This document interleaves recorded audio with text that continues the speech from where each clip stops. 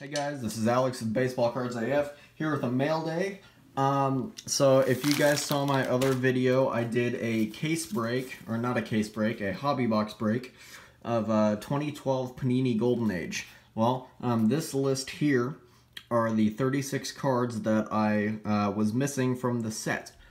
So I went on eBay and I've done a lot of research and whatnot, and I have not been able to find really anything that was under $1 a card, and I'm not trying to spend $36 when I could buy a hobby box for $25. So I found this lot, and the lot on eBay was by GoBigRedCards, and it was like 98 card lot or something like that. So I've never done this before, but I messaged him, and I kind of had my doubt. I wasn't going to spend, you know, $12, $15 on the card lot if it's all the cards that I've already had.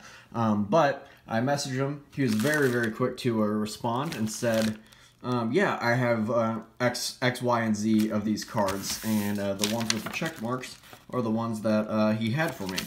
And we ended up making a deal and whatnot, and I basically paid, I think, 40 cents a card for it, which I'm completely fine with.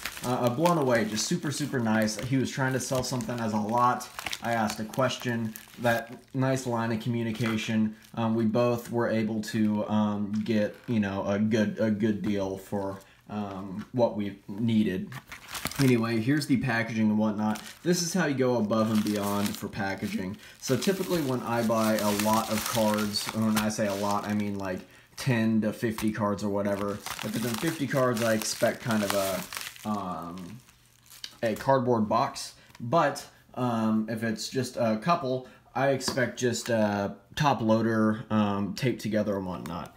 This guy, he put it in a hard case. He put all these in a hard case and whatnot, not penny sleeved or anything. It was taped together. I've already undone the tape.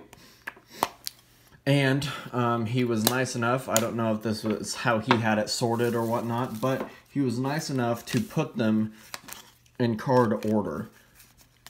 So, 14, 17, 35. So he was nice enough to sort these out already for me, saved me a little bit of time. I can't say great enough things. Here's his little note, leave 5-star review. I'm definitely going to leave a 5-star review, and I'm going to tell him that I give him a shout out on YouTube. Incredible guy. His name was Mark. So Mark at GoBigRedCards, thank you so much for this awesome deal. He got 18 cards of a set that I was missing 36 of, so cut it down in half.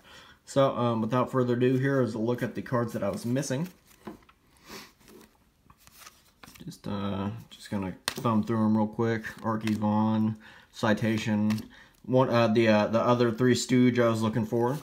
The Three Stooges card that I have a mini of. Phil Rizzuto, Minnie Minozo, Rolly Fingers, love that mustache, iconic man there. Got some more jockeys, Reggie Jackson, Thurman Munson, last but not least. So yeah, that's my mail day. I again can't say enough good things about the transaction that transpired. I am still missing 18 cards though, so I'm going to just show this here. The ones without check marks are the ones I'm still missing. Missing 18 of these. I'm trying to spend less than $1 a piece. If anyone has the missing cards from here, please put a comment below, and let's try to figure something out here, because I'd really like to be able to complete this set. But thank you so much for watching. Until next time, see ya.